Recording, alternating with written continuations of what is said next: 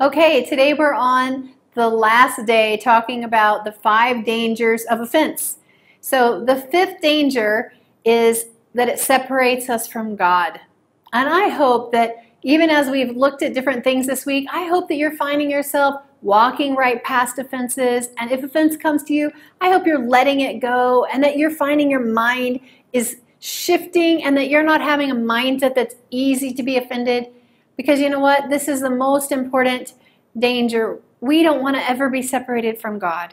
And offense is just like unforgiveness, and that's sin. And sin separates us from God. We cannot be in the presence of a holy God and hold on to our sin. You know, even in the New Testament, it talks about if you come to the altar and you want to give your gift to me, and then you remember you have unforgiveness or offense in your heart towards your brother, leave your gift, go back to your brother and make things right. That's how important it is to God that we don't hold on to offense and unforgiveness. So we can't control all the offenses that come, and we can't control how they come or when they come or who they come by. But you know what? We can control how we respond. So how are we going to respond? 1 Peter 4:8 says, love covers a multitude of sins, a multitude of offenses. Okay, Peter is so famous for asking Jesus that very all-time favorite important question, how many times do we have to forgive? And of course he's thinking, 1 time, 2 times, 3 times. So he's trying to, be even better than that. He's like, 7 times? And Jesus says what? Not just 7, but 70 times 7. Wow, that's a lot of times to forgive. And I hope you don't have to forgive that many times every day, the same person, the same offense. But you know what? Jesus is saying that love in our heart, it covers a multitude. And 70 times 7, that's a multitude. So, but we know that love, that God's love that we have, that can cover those offenses. Ephesians 1:7 talks about God and how He has forgiven our sins, our offenses, by His grace. It's not that we deserved it. It's not that we did something great to earn it. We're just like that servant. We didn't deserve to get forgiven, but He forgave us because that's how amazing our God is.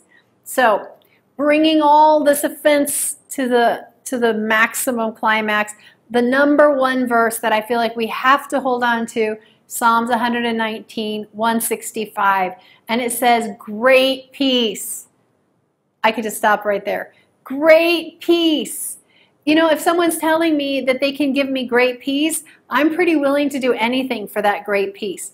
So God's giving us the secret, and He says, great peace are to those who love my law or love His word. Great peace to them. And nothing by any means will offend them. Praise God. So He's saying the more we love His word, the more we become like Him, and the more things cannot offend us. So if you find yourself easily offended, you need to check 2 things. How is your love and how is your word? If you're not spending time in God's word, you're going to be easily offended. If you're not spending time with your heart to the heart of our Father, you don't know His love. And without His love, you have nothing to cover a multitude of sins. So, more word, more love. Abraham Lincoln, who was my very favorite president, he said, we should be too big to take offense and too noble, or I'm going to say also too Christ-like, to give it. So we don't want to take offense. We don't want to give offense. So going the 2nd mile, what are we going to do? We are going to choose to love like our Father, because what? That love covers a multitude of sins.